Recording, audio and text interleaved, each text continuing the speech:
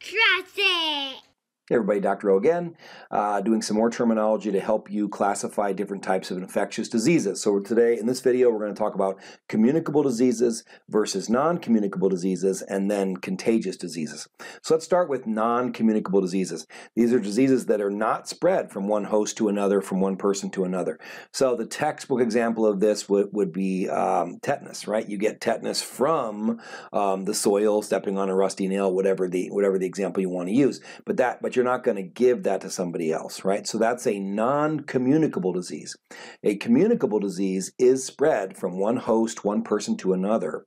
So communicable, so think about your sexually transmitted diseases, sexually transmitted infections. These would be examples of communicable diseases, what you actually get it from someone else. And we'll talk about the different types of transmissions in other videos.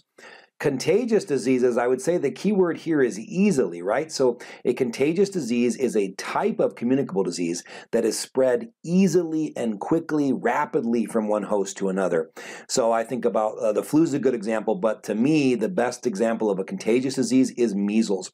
I've seen some data that shows that if someone was, no one's vaccinated, there's no immunity. If someone was in the room that you enter 4 hours ago with measles, you might have a 90+% chance of actually getting that infection. So that would be an example of a contagious disease.